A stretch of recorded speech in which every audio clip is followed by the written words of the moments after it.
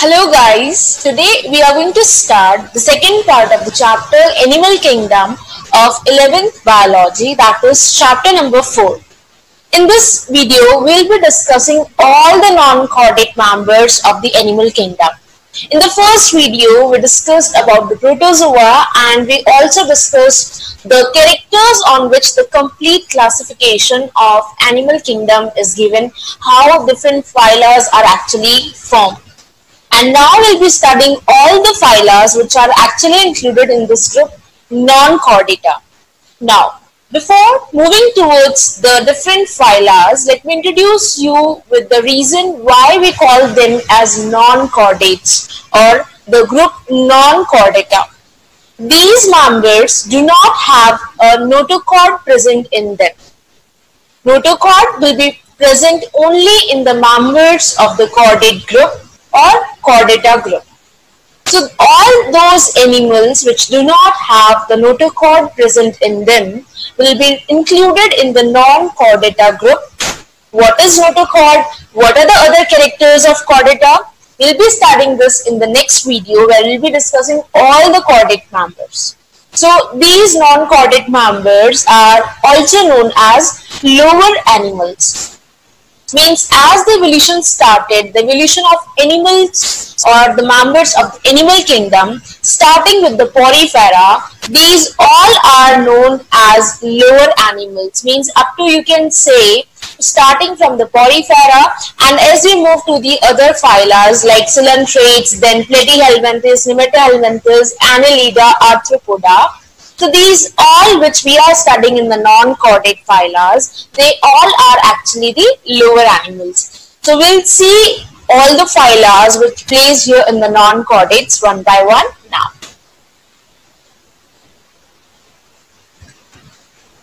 The first phyla we have got is Porifera.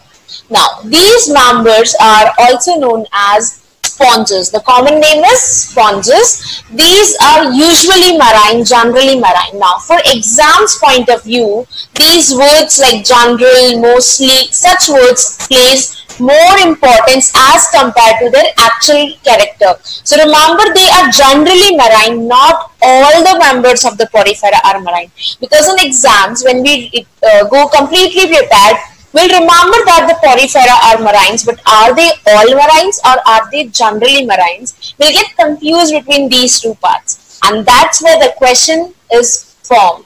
So remember, they are generally marine, they are not always marine. Mostly asymmetrical, means we cannot divide, we cannot cut a porifera into two equal halves. Usually, it's not always, it's not necessary in all.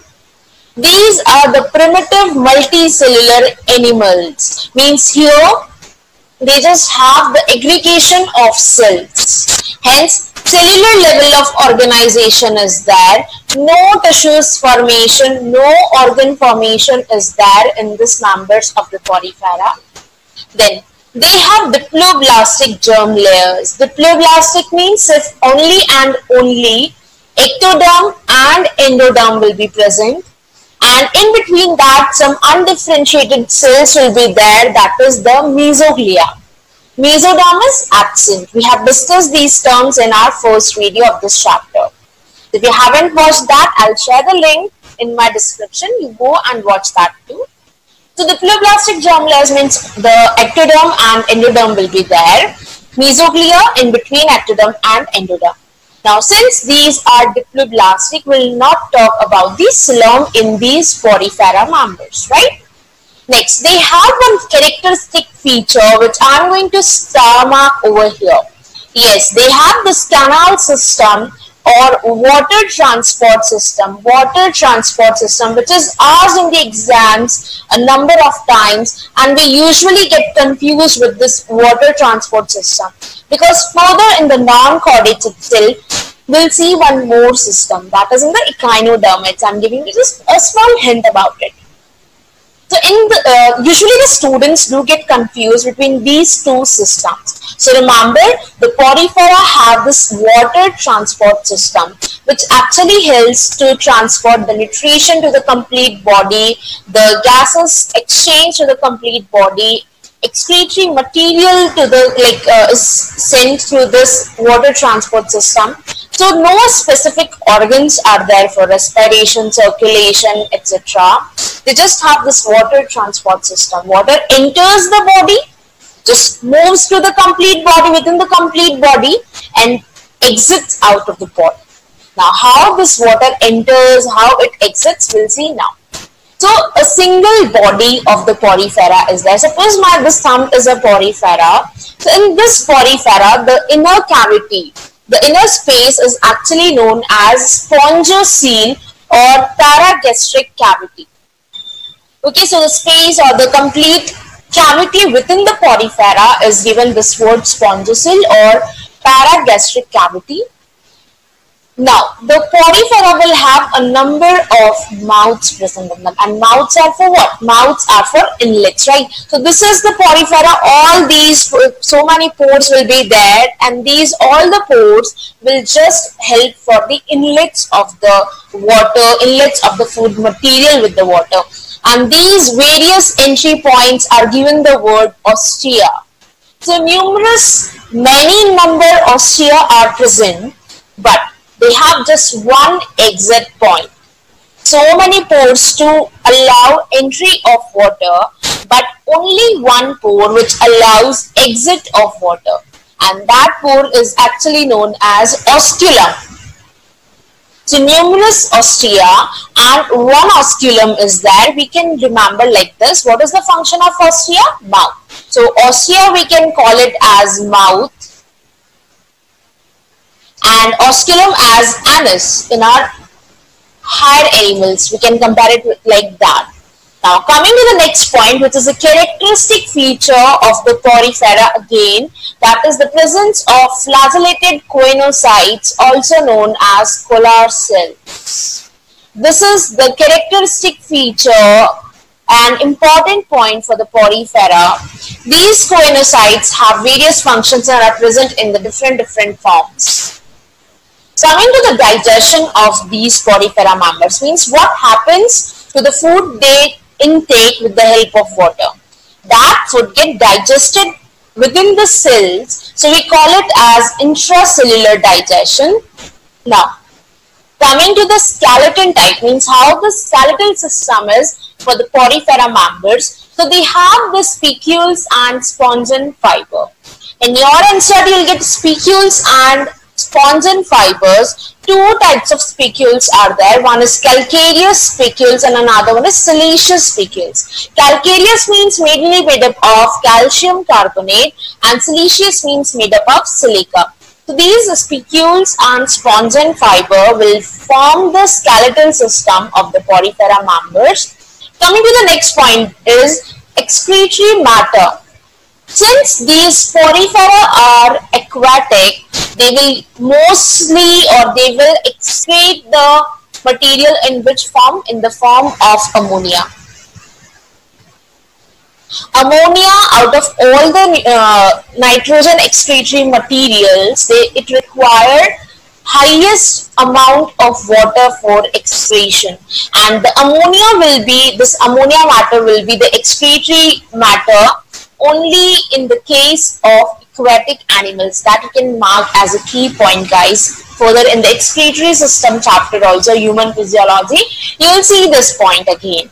Next, coming to the nervous system, they do not have any form of nervous system, and these are actually the hermaphrodites. Hermaphrodites means what? Hermaphrodites means here the males and females will not be separate.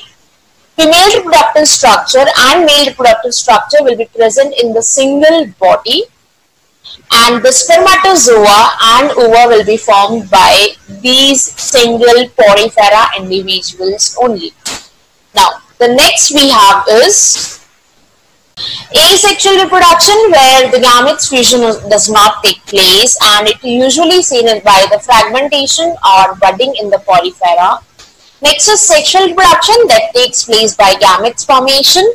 Cross internal fertilization. Now the word cross means egg of one porifera will be fusing with the sperm of another porifera, because all the poriferas are hermaphrodites, but they will not lead to the fusion of the gametes from the same body. Egg will come from one porifera and the sperm will come from the another porifera. This is cross fertilization, and the fertilization takes place within the body, hence we call it as internal fertilization. So we can say that it is a cross internal fertilization. Next is indirect development. Indirect development means in the complete life cycle, there will be a larval stage where larva is actually different from the adults. Different in what way? Different in the morphological way. Its looks, structure, everything. It will be different from the adults. And the most common one which you all know first is the frogs and the tadpoles. Tadpole is actually a larva of frog. Then we have the caterpillars and butterflies. So caterpillar is different and butterfly is different, completely different, right? But you know what? Caterpillar converts into butterfly. So like that, in the porifera also, they do have larvas like amphiblastula, parenchyma, cerogastrula. These are the different types of larvae found in the different porifera members. These will be morphologically different from their parents or the adults. Then we have some important examples from the exam's point of view. The first one is cycon. Cycon, also known as scypha or earned sponge. Then we have a spongula. The spongula is known as freshwater sponge. Then we have a euspongula, that is bath sponge. Then we have is leucosolania, and it is the smallest porifera we have. Then is Euplactella, which is known as Venus flower basket, and it is actually used as bridal gift in Japan because of its we can say flower basket like structure. It is given to the brides in Japan. Next is Hyalonema, and it is also known as glass rope sponge. So we have these three pictures in front of us which are very, very important for the exams. The first one belongs to Euspongia. What is this? Euspongia. The second one is Spongula.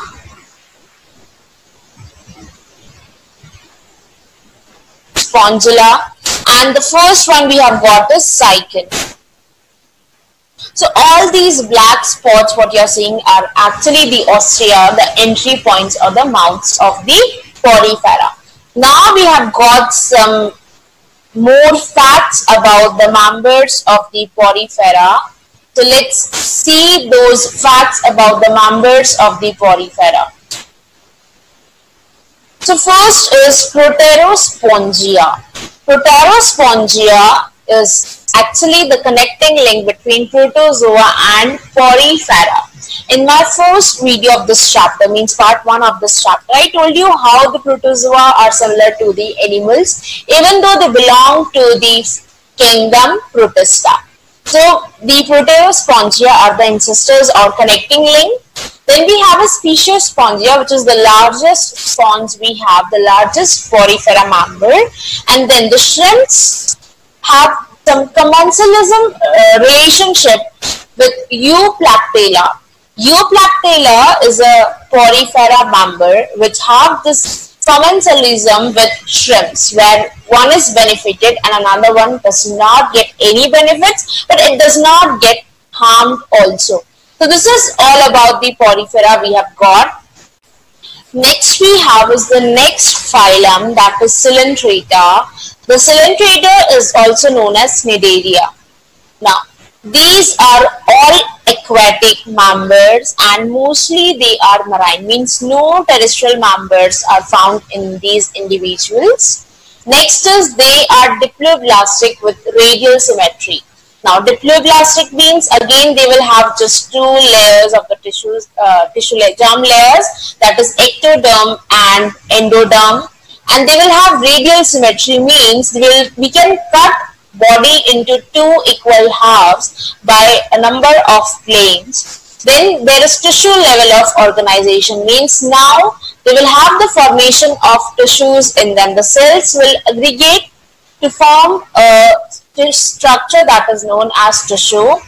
They have these nidocytes or nidoblasts on tentacles and body. As you can see, this is one nidocyte or nidoblast we have. These are present on the tentacles and body, and hence the name given as cnidaria. Because they have these nidocytes on them, they are given the name cnidaria. They have the central gastrovascular cavity in them, and here in this gastrovascular cavity, the circulation occurs plus the digestion also occurs, hence the name. They have a single opening, that is mouth on the hypostome, and they have this blind sac present in them. Blind sac means incomplete digestive tract will be there, and what will be absent here? The anus will be absent, only opening will be there, or one point of entry or exit will be there, like this. Right? So this is blind sac, where only one point or one opening is there. One opening is that. That's how you can remember this point. Next is the digestion is both extracellular and intracellular. That is, it can occur out of the cells also, and it can occur within the cell also. Next is skeleton. So in the members of Coelenterata, they have skeleton made up of calcium carbonate in some of the members, that is forming the corals. So if you go to some seashores or beaches, you will see those beautiful corals. They are actually made up of Coelenterata, which have this deposition of calcium carbonate in them. You might have seen, even if not in real, in the movies, definitely in the pictures, definitely. So that is formed by these Coelenterata members, where the deposition of calcium carbonate is there. Next is excretory material. Since they are aquatic, you won't have to learn this point again once your concept is clear about the excretory material type, that if the organism is aquatic, it is going to excrete ammonia because it will have lots of water. So ammonia is the excretory matter. Coming to the next point, this nervous system. So they have loose network of nerve fibers, means nerves. In the PORIFERA, no nervous system was there, no nerves were there. But now in Coelenterata, there are some specific nerves present which are forming a loose network, and they have some non-polar neurons plus sensory cells present in them. So now slowly and slowly more sense organs are developing, brain is forming, right? Next is these Coelenterata have two forms actually. One is polyp and another one is medusa. So polyp is actually a sessile, means it is a stable one. It will not move from one place to another. Hence we call it a sessile. It will remain attached to the substratum. It will remain attached to the surface where it is present. It will not move from one place to another. Its shape is cylindrical. As you can see this first picture, this is of polyp. And here you can see that this is a cylindrical kind of structure where these members are present at the substratum only. And as you can see, we can cut them into two equal halves. Now, if you take a cylinder, you can cut into two equal halves, but different planes, right? So we different axes to be more exact. So examples here of polyp are hydra and adamsia. Examples definitely important for your exams. Next is another form, that is medusa. This medusa is the free living form. Free living form, they move from one place to another, and then they look very, very beautiful. I've seen not in the real but in the movies and the TV. So they move like this, very, very beautiful looks they give. They are umbrella shaped. As you can see this one. And the example is Aurelia or jellyfish. You might have seen jellyfish for definite, right, in the movies or TV or aquarium, somewhere at least. And those movements I really like a lot. They move very beautifully. So this is one medusa we have, and this is how the polyps have their structure in general. Some of the members are there where the conversion of polyp and medusa is found in a same organism. So these organisms are said to have alternation of generation. Alternation of generation, we can also call it as metagenesis, and it is found in the members like Obelia, which is commonly known as sea fur. What happens here? Here in the Obelia, they will have both the stages present in them. That is polyp also, and medusa convert into medusa or form medusa by asexual reproduction, and medusa convert into polyps by sexual reproduction. So this point is important regarding the conversion of the two stages or two forms. So let's write this point over here itself. Polyps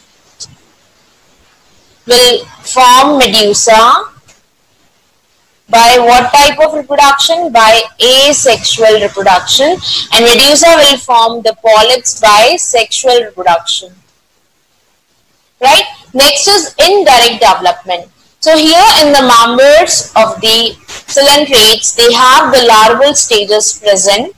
So the stage is there where the adults and the young ones are completely different.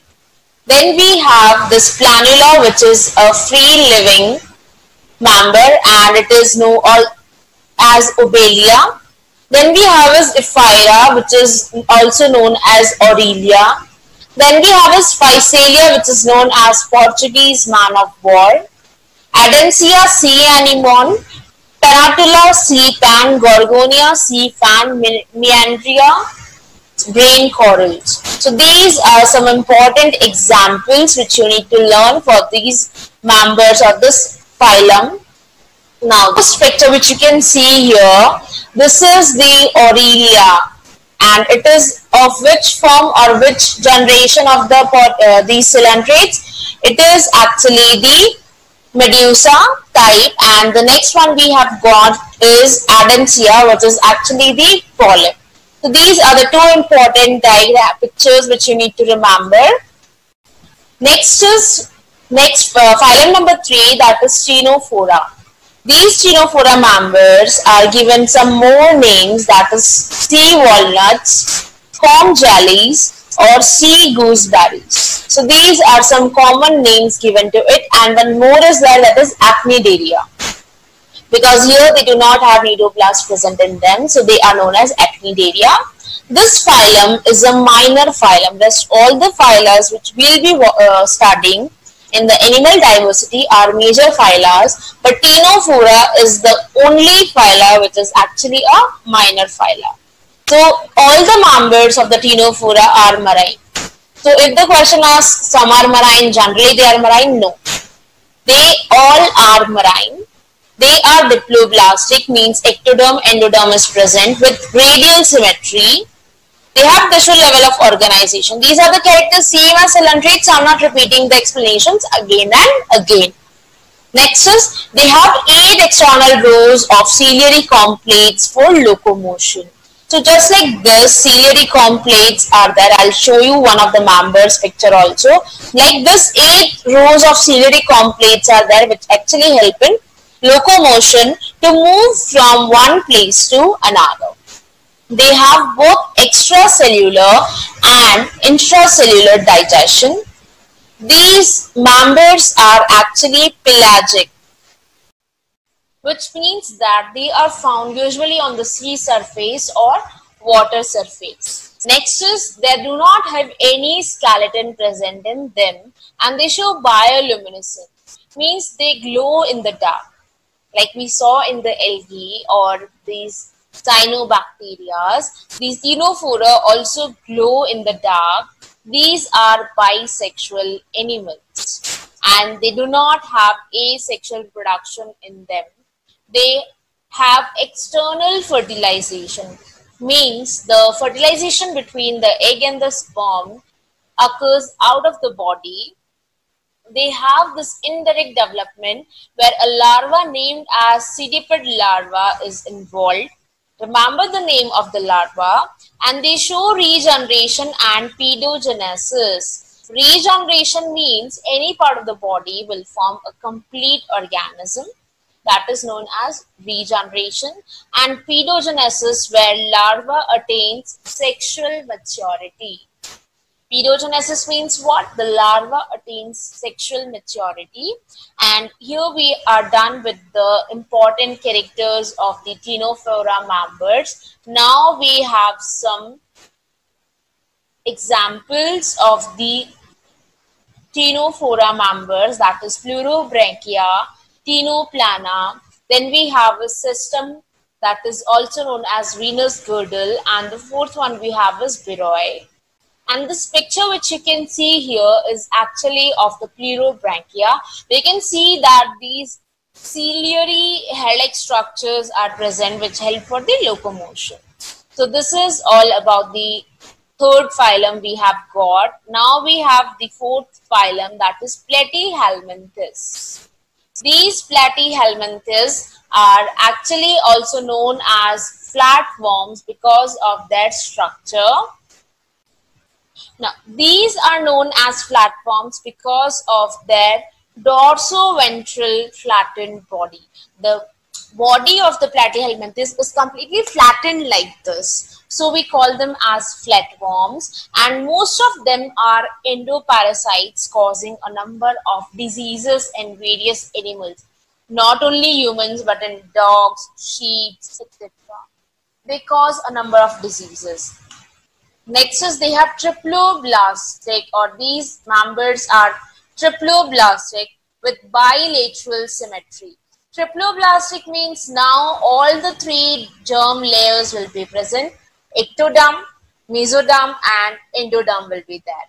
Bilateral symmetry means we can divide body into two equal halves with one axis or with one plane only. And these members are acoelomates. Acoelomates means they will not have coelom present in them. Even though they are triploblastic, they will not have the body cavity lined by mesoderm. We have discussed the three types of coelomates, that is acoelomates, pseudocoelomates and eucoelomates in our part first of this chapter. Next is they have organ level of organization, means now they will have formation of organs by combination of various tissues. They do not have any locomotory organs. For locomotion, they do not have any organ. Since most of the members are actually the parasites, they don't have to obtain or acquire any of the locomotory organs like the moving organs, and these will have hooks and suckers to attach to the parasite. Means to attach to the host body actually, because these are parasites, so they will need hooks and suckers so that they can attach to the parasites. Next is regarding the nervous system. So they have this ladder-like nervous system which has nerve rings present in them. So like this ladder-like nerve, these nervous system will be there, and around that nerve rings will be there. Now, next is for the excretion and osmoregulation. They have characteristic structures which are known as flame cells, and I'm star marking this because it is an important point for two chapters. One is animal diversity and another one is excretion chapter. And these flame cells are also known as protonephridia or solenocytes. They have anaerobic respiration when they are present in the form of parasites. So if there is any parasite within the body, it is not going to respire with oxygen. It is going to respire without the oxygen. These are also bisexual members with internal fertilization, means fertilization will occur within the body. The male and female gamete will fuse within the body of the female. And next is indirect development is there. Plus they have high regeneration capacity. Indirect development means larva will be there. As we know, we have been seeing indirect development in all the phyla till now. Now, the next we have is some examples of these platyhelminthes, that is Gigacia, which is also known as Cnidaria, Fasciola, which is also known as liver fluke, and it causes liver rot or cirrhosis. Then we have a Stenia, which is also known as tapeworm, and now we have two pictures which are important for the exam. The first one is of liver fluke. Sorry, the first one is of tapeworm, that is Taenia, and different species of Taenia are there, like Taenia solium, Taenia saginata, that is known as beef tapeworm. Then we have is the second picture, that is of the liver fluke, that is Fasciola. So remember these examples, these pictures. Next we have is ASCHELMINTHES. ASCHELMINTHES are also known as NEMATHELMINTHES or NEMATODA members. These are roundworm structures. They have, if we see the cross section of the ASCHELMINTHES members, they will have this round cross section. Now they are free living, means they will be independent of other organisms and can be found in the water or terrestrial, means on land. They can be parasites also, that is in plants or animals. Now they have this triploblastic body with bilateral symmetry. Triploblastic means what? Triploblastic means 3 germ layers will be there. What are they? Let's recall again, and we have been talking about the 3 germ layers again and again. So I hope by now you have learned the 3 germ layers: ectoderm, mesoderm and endoderm. Bilateral symmetry, with one plane we will be able to divide them into 2 equal halves. They are pseudocoelomates. Pseudocoelomates means what? They will have the coelom cavity, but it will not be lined completely by the mesoderm. So we call them as pseudocoelomate members. They have tapering at both ends without segmentation. So I'll show you how they look like. ASCHELMINTHES have body in this form like this, where they are tapering at the ends. Like this they will be. So these ends are tapering and they are without segmentation. No segmentations are there in the body. Next is they have tube within tube plan. Tube within tube plan means what? They will have complete digestive system with mouth and anus. So 2 openings of the digestive tract will be there. Hence we call it as tube within tube plan. Next is they have this muscular pharynx. So the digestive system is complete, digestive tract is complete with muscular pharynx. Pharynx means which will contract, relax to engulf the food particles. Next is they have excretory tube. So complete excretory system is not there, but they have excretory tube which is known as protonephridia or Rennet cell.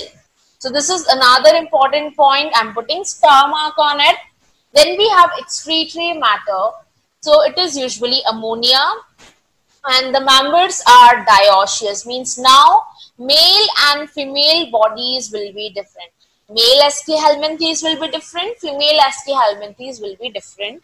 They have internal fertilization, that is within the female body fertilization will occur. The development can be direct or indirect. Direct will be means there will be no larval stages. The zygote will form embryo, embryo will convert into adult. Whereas if indirect development is there, what will be formed? Larva will be formed. Then we have another new term here. What is eutely? So eutely means the number of the segments will be same once the body is formed. So a fixed number of cells, a fixed number of segments are there, a fixed number of cells are there in the ASCHELMINTHES, after which there is no more addition within the body, just they grow, no more addition in the number is there. Next is the examples of ASCHELMINTHES, and the first one we have got is Ascaris, that is also known as roundworm. Then we have is Wucheria, which is known as filarial worm or filaria worm. It causes filariasis or elephantiasis disease, which you will be studying in a 12th portion disease chapter. Filariasis, where the lymph gets blocked or the lymph vessels get blocked and swelling occurs. The legs become these elephant type. You can even search it, you will see that so thick legs are there. Then we have is encyclostoma, which is known as hookworm because of its hook-like structure. Like this, it is hook-like structure. Then we have an interesting example, that is loa loa, which is known as eye worm. So guys, in Bollywood there is a song in movie Ishq, and the song is like Mr. Loa Loa Teri Aankhon Ka Jadoo. So I guess the musician and everyone like who wrote the song knew about this worm actually, and that's why he told about Loa Loa and its eye worm or the disease in eye causing nature, something like that. So with the song you can remember, the first one is actually the male roundworm and the second one we have is female roundworm. So now you will be just thinking, how do we get to know which one is male and which one is female? So there is simple way of finding out which one is male and which one is female, guys. The smaller one is male and the larger one is female actually. So in case of SK helminthes, males are always smaller. This is male. And females are always larger. So this is female roundworm, this is male roundworm. Clear? That's all you need to remember for SK helminthes. Now we'll move to the next phylum where we have friend of farmers. Now in your junior classes you have been studying, he is known as, or it is known as friends of farmer. So who is known as friends of farmer? Let's say, who is known as friends of farmer? The answer is earthworm. So next phyla includes earthworm in it. So we have is Annelida now. This Annelida members can be aquatic also or terrestrial also. Means they can be found in the water bodies or they can be found on the land also. They can be free living or parasitic, means either they will be depending on the host or they will be just living in the soil or in the water. They are triploblastic with bilateral symmetry. They have organ system level of organization. Means now different organs are going to work together to form a single system that is known as organ system. Now these members are known as eucoelomates. Eucoelomates means true coelom cavity will be there, and the cavity will be lined by what? Cavity will be lined by mesoderm in the members. Next is they have metameric segmentation.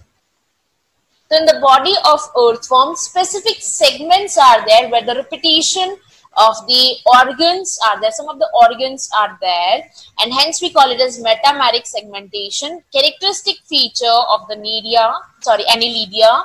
Then we have is longitudinal and circular muscles for locomotion. So if you have ever seen earthworm in the soil, it moves like this, contraction, relaxation like this. It is like the longitudinal and the circular muscles present in the earthworm is actually helping for the locomotion. They have parapodia for swimming. So one of the member like Nereis, which is aquatic in nature, will have specific structures which are known as parapodia. These are very small leg-like structures which are found in the aquatic Annelida members. Aquatic Annelida members, we have one standard example, that is Nereis. Next is circulatory system. So now these members have closed circulatory system. Closed circulatory system means what? The blood will be flowing within the blood vessels. All the organs will not be bathing within the blood. Like we have closed circulatory system where blood vessels are there. In Annelida also blood will be flowing within the vessels only and will transport the gases and all to the different body parts, food material and all. Next is digestive tract is complete and they have respiration by skin or gills. Gills is present in the aquatic members On terrestrial, means in terrestrial members, they will have respiration by skin. Next is osmoregulation and excretion by structures which are known as nephridia. So this nephridia is a characteristic feature of these members of the Annelida. The members which are aquatic will have the ammonia as excretory matter, whereas those living on land will have urea. Urea is another nitrogenous waste material which is excreted by the animals, and it is excreted mainly by the land animals. Now next is they have lateral nerves which are connected by paired ganglia to double ventral nerve cord, and these members are dioecious, means males and females are different. For example, in case of nidis, whereas they can be monoecious also, where males and female reproductive structures will be present within the same organism. For example, as seen in earthworm and leeches. Here sexual reproduction is seen, and some of the members have larval stage present in their life cycle, and the name of the larva is trochophore larva. So trochophore is actually the name of the larva which is found in the members of Annelida. Next we have some examples of Annelida like nidis, Paratima, which is commonly known as earthworm, the friend of the farmers, and Hirudinaria, which is known as blood-sucking leech. Why these Paratima are known as friends of farmers? Because they help in the aeration of the soil. They help to increase fertility of the soil. Now, here we have two pictures which are important for exam. The first one is of nidis and the second one is of Hirudinaria, that is leech. Now we have got the next phylum, that is Arthropoda. Arthropoda members, or this phylum is the largest phylum we have got, which includes insects. Insects form 70% of all the animals found on this earth, and now these are actually the triploblastic with bilateral symmetry. As I told you earlier that the higher animals will be having the triploblastic arrangement with bilateral symmetry. They have organ system level of organization. They are coelomate with segmentation. Here metameric segmentation is not there, but segmentation is found in the arthropod members. They have chitinous exoskeleton, means they have the outer layer or chitin as outer layer of the body. Next is they have the body divided into three regions: head, thorax and abdomen. So body is divided into three regions. They have jointed appendages, means they will have the limbs joined with each other, which is another characteristic feature of Arthropoda.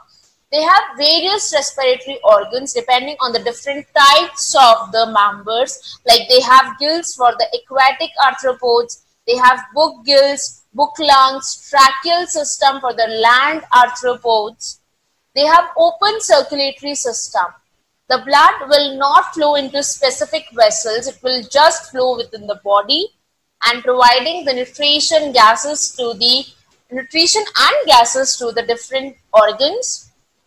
They do have various sensory organs like antenna, eyes, statocyst or balance organs. They have antennary or also known as green glands, also known as maxillary glands, and these are actually the structures which help for excretion. Now, next is they are aquatic, then they will secrete or excrete ammonia, and if they are land ones, then they will excrete uric acid. They have double solid mid-ventral nerve cord with a pair of ganglia in almost every segment. Most of them are dioecious, means if we talk about cockroaches, then male cockroach and female cockroach are different. Usually they will have internal fertilization and they are oviparous. Oviparous means what? They will lay fertilized eggs.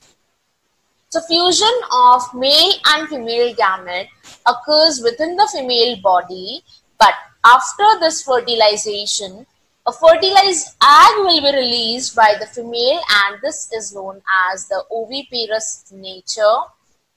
Then we have is they have direct or indirect development, means some of the members will have the larval stages, as I gave you the example of butterfly. So butterfly is a member of arthropods and they have these larval stages, whereas if we talk about direct development, then we can talk about the cockroaches, mosquitoes. Mosquito larvae are there, so they will have indirect development. Cockroaches are there which have direct development. Next is successful invaders of land. You know that they are the largest phylum. Insects form 70% of all the animals on this earth. So they must have some characters which make them successful invaders. So three basic characters are there which make them successful on this earth. That is cuticle, appendages, that is jointed appendages, and chitinous wings. So they do not die easily. They have high reproduction capacity. Next, we have some important examples. That is apis. Apis is also known as honeybee, from which we get honey, which has various medicinal purposes. Then we have is bombyx, which is known as silkworm, which produces natural silk. Then we have is lecifer, that are known as lac insects, from which lac is produced to form bangles and other materials. We'll be studying the details about these three members of the arthropoda and their use in detail in the 12th session. Then we have Anopheles, Culex and Aedes. These are the vectors. All these three are mosquitoes which are actually the vectors for various diseases. For example, Anopheles, I told you, they are actually the vectors for malaria, where the plasmodium is actually transferred into the humans to cause malaria. Next is Culex, and the last one we have is Aedes. So Culex actually causes the disease in the humans, that is.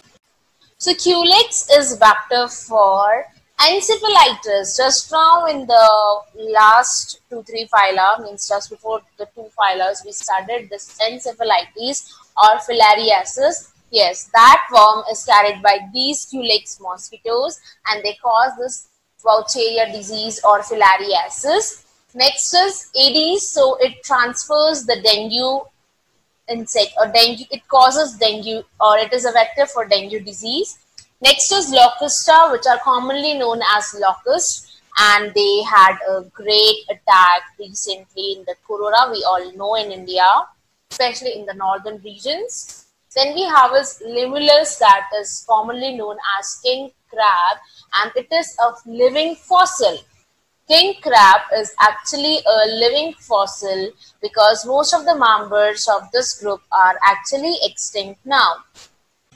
Next, we have some important examples in the form of pictures. The first one we have is locust, second is butterfly, third one is scorpion, and fourth one is prawn, which are important for the exams. And now we have the next phylum, that is mollusca. So mollusca is the second largest phylum which comes after the arthropoda, both in the positions of the phylum and in the number of organisms or diversity too. Next is they can be terrestrial or aquatic with organ system level of organization. We are having the same terms again and again, so we don't have to discuss them again. We just need to recall that yes, this is phylum are having this organ system level of organization. The members will be triploblastic with bilateral symmetry. They are coelomate animals, means they have eucoelomate. They have true coelom present in them. They have calcareous shell. So the body is very delicate, soft, and to prevent the soft body, they have shell which is mainly made up of calcium carbonate and some other proteins. Next is they have unsegmented body. The complete body is divided into three parts, that is head, muscular foot which helps for locomotion, and visceral hump which actually contains all the organs of the body. Then they have the mantle, which is mantle formed by soft spongy layer of skin over the hump. They have feather-like gills in the mantle cavity and sensory tentacles on anterior head region. Open circulatory system is there, and cephalopods, which is a group of mollusca, they have closed circulatory system. For excretion, they have this specific type of kidney, that is metanephric kidney, which is also known as Caber's organ or organ of Bojanus. They have file-like rasping organ for feeding, which is known as radula, and usually they are dioecious, means male and female mollusca are different, and oviparous means they will lay eggs. The development is indirect type, means larva will be there, and different types of larva are there, like trophophore larva is there, glochidium larva is there. So these are the larvas of mollusca. Then we have some important examples like Pella, which is known as apple snail. Then we have a Sphincterata, which is known as pearl oyster, from which actually the pearls, the natural pearls, which are very expensive, very precious, they are actually formed by these pearl oysters. Next is sepia, which is known as cuttlefish. Then we have is loligo, that is known as squid. Next we have is octopus. Octopus we all must have seen. Some of us might be having octopus as a toy in our young stage when we were the kids. And then we have is aplysia, which is commonly known as sea hare. And then is dentalium, which is known as tusk shell. And the last example we have got is Phytopleura, which is commonly known as chitin. Now, next we have these two important pictures as an example. The first one is of Pila, that is apple snail, and the second one is octopus. These are again important pictures for the exams. Now we have the next phyla, that is ECHINODERMATA. Now, these all members which are included in the ECHINODERMATA, they all are marine. All the members of the ECHINODERMATA group are actually marine. So you can mark this point important. All are marine. A number of times this point is used in the questions too. Next is the members are bottom dwellers, means they will survive, they will stay at the bottom of the aquatic bodies and the marine bodies. So they are known as bottom dwellers. They usually don't come on the surface of the water.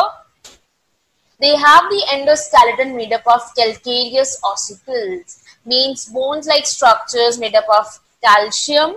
They have organ system level of organization. And now coming to the symmetry, this is one important point which you need to remember. The larva will have bilateral symmetry, but once larva converts into the adult, the bilateral symmetry converts into radial symmetry. So you need to remember what type of symmetry is found in larva and what type of symmetry is found in the adults. Triploblastic coelomate animals with complete digestive system. Mouth is present on the ventral side, or we can say the lower side, whereas the anus is present on the dorsal side or the upper side. So these positions are important. This is lower, ventral or lower, and anus on the dorsal or upper side present. They have water vascular system. Now, water vascular system is found in ECHINODERMATA. I told about this system, or this that we'll be studying another system in ECHINODERMATA when we studied about the PORIFERA. This water vascular system plays many functions like locomotion, respiration, capture and transport of food. So many functions are there. Excretory system is absent. Open circulatory system is there. They are dioecious, means males and females are separate. Fertilization is usually external. They have a free swimming larva. power of regeneration is seen in the members.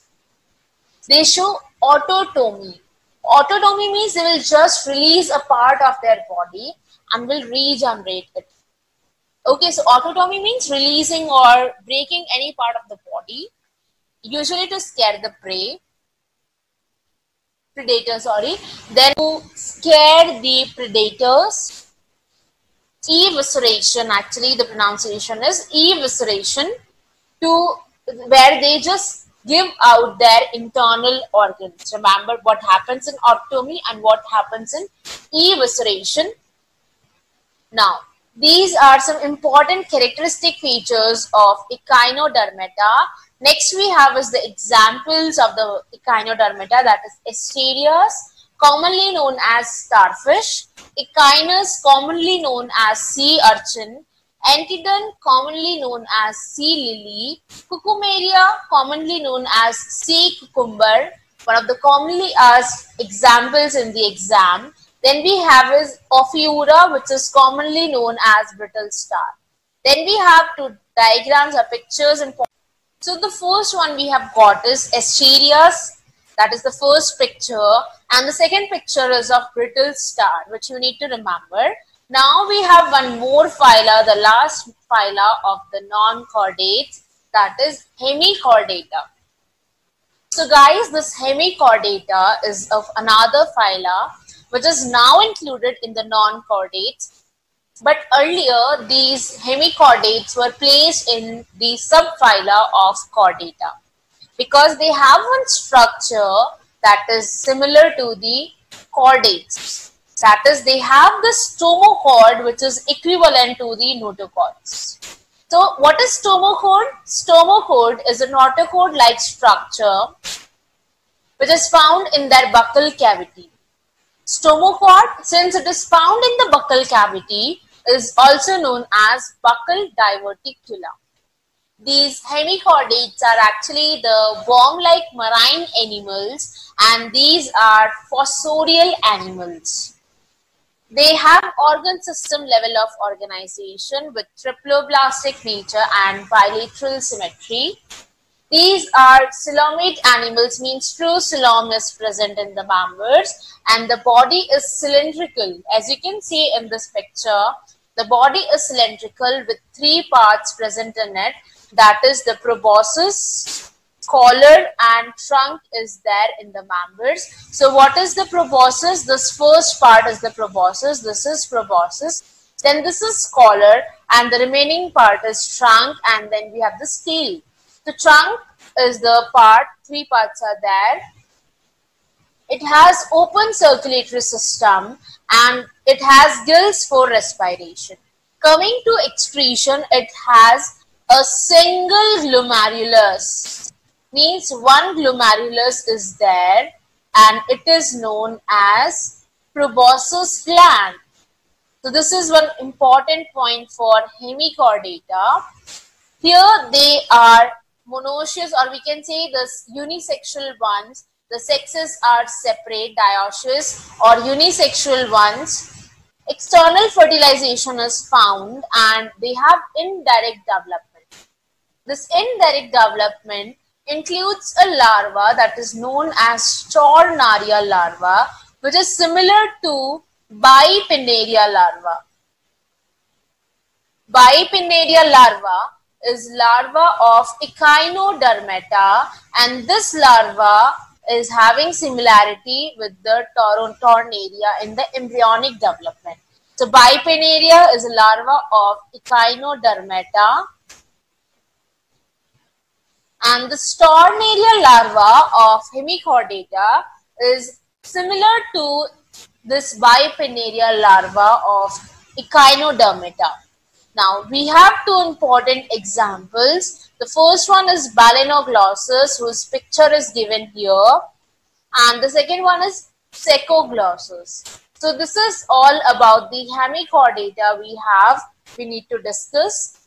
In the next video, we will be discussing about the chordates now. Since we are ending here non-chordates, and we will be starting chordates in the next video, this is how you can remember that hemichordates are actually the connecting link between non-chordates and chordates. groups. So because they have some characters similar to chordates and some with the non-chordates, they are the connecting link.